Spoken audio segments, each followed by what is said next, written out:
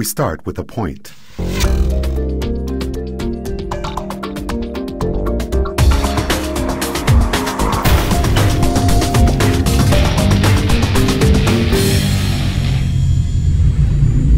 Hello once again, Rob Bryanton here at the Imagining the 10th Dimension video blog, and today we're talking about something that happened in August when the original Imagining the 10th Dimension animation was posted at Boing. And of course, famous author, blogger, and Creative Commons enthusiast Cory Doctorow is in charge of Boing. So it was quite exciting for me when that animation was posted over there. Now, as usual, the comments are a mix there. If you go to the link we'll put up for you, you'll be able to see that. Some people angrily dismissing the whole thing as drivel, and a smaller contingent of people who appear to get where I'm going with my project. So I'd just like to read you the comment I posted at Boing, and this is quite a long comment, and not really going to be a lot of new information here for you if you've been reading this blog or viewing this video blog, but it's just sort of my attempt to sum up what I think is a good response to people who are critics of Imagining the 10th Dimension and the original animation. Hi, Rob Bryanton here. I made this much discussed video, and as a long-time fan of Boing, this is quite an honor. Thanks very much to Cory Doctorow and Bowl of Toast for their interest, and thanks to those of you in the comments who understand the intent of this animation. As I say at the end, this is not the explanation for string theory, but it does have interesting connections to a lot of different schools of thought for a lot of people, and that's why it continues to be watched and why it's been translated into so many other languages.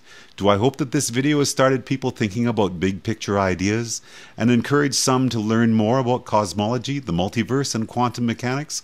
Of course I do, and every day I hear from people thanking me for waking them up to these possibilities. When I came up with this way of visualizing spatial dimensions 25 years ago, I'd not heard of the point-line-plane postulate, but it is very related. That postulate is accepted as a way of conceiving of any number of spatial dimensions, and that's what we're talking about here. Spatial dimensions, each one at a new right angle to the one before. Trying to view a representation of a 4D hypercube without using time to rotate that object is a good way of thinking about how time, for us, is just one of the two possible directions in the fourth spatial dimension. And we'll put up a link to Hypercubes in Plato's Cave, which is one of the blogs talking about that, and another one called Time as a Direction. I published my book and this animation in 2006. In 2007, physicist David Deutsch supervised a team of scientists at Oxford to publish a proof equating the branching possibilities resulting from chance and choice with the probabilistic outcomes of the quantum world. New Scientist magazine went on to call this one of the most important science news stories of that year. And we'll put up a link to that article. The Deutsch team's proof and my video both show a way of visualizing Everett's many worlds interpretation of quantum mechanics. Everett proposed that the quantum wave function is not actually collapsed, but merely observed in different states. In that regard, this way of thinking shows how free will can exist, and yet all possible outcomes could already exist within a timeless underlying fabric.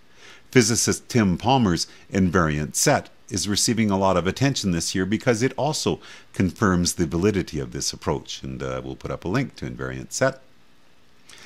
Phys.org.com has just published a very positive story about Palmer's work, and here's a link to that going by on the screen now. This year, well-known physicist Brian Greene has come out to say that he now accepts the idea that the other different initial conditions universes are not merely theoretical, but just as real as our own. This multiverse is another idea that is central to my approach to visualizing the dimensions, which was much less in vogue back in 2006. And we'll put up a link to Does the Multiverse Really Exist? Another important point to note is that this way of visualizing the dimensions does show a way of visualizing how the fifth dimension and above are curled up at the Planck length from our perspective. It's because our space-time reality is not continuous, but rather divided up into quanta. And for more about this, you could look at blog entries like Slices of Reality or the Holographic Universe. There are a few questions that come up again and again with my project. What would a flatlander really see? Aren't there really 11 dimensions? Why stop at 10 dimensions? If you go to my website, you'll find many more connections. And as I've mentioned in my comments here, I have a YouTube channel where I've posted 250 different videos, I guess it's almost 300 now, that discuss the huge cloud of ideas that can be connected to this way of visualizing the dimensions. Since my day job is composing music and designing sound for film and television shows, you'll also see that my project has 26 songs attached to it, and one of the songs is called The Anthropic Viewpoint. For those of you who are angered by a non-physicist trying to get people to think about cosmology and the really big picture, I can only say that the goal of my project is to stimulate people's brains into considering new possibilities. My next book is called O is for Omniverse, and it boils all these ideas into what looks like a children's alphabet book, full of brightly colored pictures and bouncy poems. My most popular blog entry of all time is called Creativity in the Quantum Universe, and that's what this is all about for me. Creativity. Sincerely, Rob Bryanton. Now, according to Wikipedia, Corey was the first person to release a novel under the Creative Commons license. I'm sure he'd be happy to see that my books are also being distributed freely on BitTorrent. Isn't it amazing how more and more people around the world are coming to this project?